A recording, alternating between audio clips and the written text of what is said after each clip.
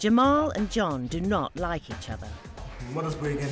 What did you just say about my mother? There's been a simmering personality clash between them all year. I heard you! What? Didn't say anything about your mother. Why are you angry? As the fight escalates, a teacher in a nearby classroom hears the confrontation. John Taylor always seems to be in a corridor making issues. Without support on hand, he stops short of the fight. John, I'm talking to you. Listen to me, boy. Don't ignore me. I'm talking to you. And starts shouting instead. Taylor! Sir, it wasn't me who started it. It was Jamal who started it. Wasn't it, Jamal?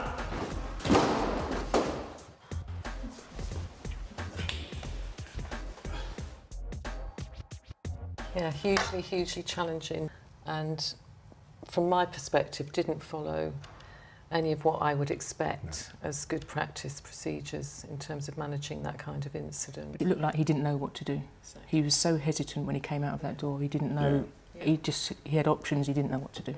And the body language immediately, it was panic mode. That's right. Looking very vulnerable, looking up and down the corridor, and then immediately went into aggressive panic mode. Until he shouted, and he shouted at that one boy that one boy gave a response. Yes. None of the other students involved in it responded. They weren't even asked to respond. You know, there was, he let that audience carry on and continue the goading to carry on watching that fight. So in effect, what we would have wanted to have seen was for him to actually move from that position. He was far too far away, and get himself right up there. Not necessarily to get in between those students, but actually targeting them both individually. And also, I would have wanted to see him target one of the students who looked less like a bystander, who was enjoying it, and say, go and get so-and-so. So, you know, you've got rid of the audience, you've then got to separate those two boys. And you've got to, you know, initially, you may have to give them a running commentary of what you're going to do if they don't. So you're preempting their behaviour by saying, right, if you're not going to break up now, then I'm going to have to intervene. I'm going to have to take one of you away or both of you away and physically separate you. So they're aware of the consequences of their actions if they carry on.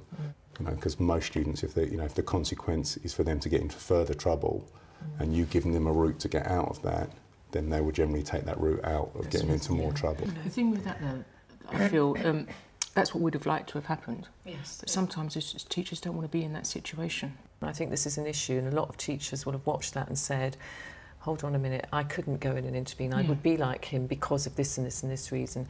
I think there is an issue around how comfortable you feel with putting yourself in that position. That's where you need to then be able to say to somebody, get some help, or go and get help. That is where you've then got to be quick enough to say, I need help here. There's nothing wrong with that. If you give a clear instruction to one of the other students, go and get Mr. So-and-so, once they've heard that name, that's the trigger. Quite often, because they know that that person who may be senior management, whoever, they know once he's coming, that's it. In that situation, to me, it was necessary to intervene, because as we saw at the very end of the clip, the two students were on the floor, face down. This is probably the most tricky thing, and also contentious, because some teachers think, I can't do that, I can't actually get in between, or actually it would make things worse. I mean, that's a judgment call on each particular issue. But I also think you need to know legally what you can and can't do, and that needs to be something that is in the whole school training, your CPD. And the kids need to know that you can actually handle them as long as it's safe handling. And you only use handling anyway as an absolute last resort, because most of it is it's got to be prevention. You know, it shouldn't be a regular occurrence. We wouldn't want something to continue there and then say, well, why wasn't there an intervention? Because this could have been prevented. Because basically he intervened right at the end when they were on the floor. They'd had to fight. He then pulled him off, so he did physically intervene. So he did still touch. That's right. He did. Yeah, but actually, needed to do it how earlier. Appropriate was that touching? Because that's the contentious thing as well, isn't it? Because that's when the kid can say, actually, you pulled me, you hurt me here, sir. This is a bruising from you, not from the other student. And then when he's asked, what were you doing at the time? Well, he wasn't doing anything because he was on the floor. Whereas if he'd intervened earlier, well, what was you doing? I was pulling or shoving or whatever. It's more... I'd rather get in at the shoving stage. Actually physically get myself in between at that point, because it's not escalated to that height where I'm likely to get hit in the same way. When dealing with a fight, move quickly and assertively. Use the audience to get help. And in some circumstances, safe physical intervention is helpful.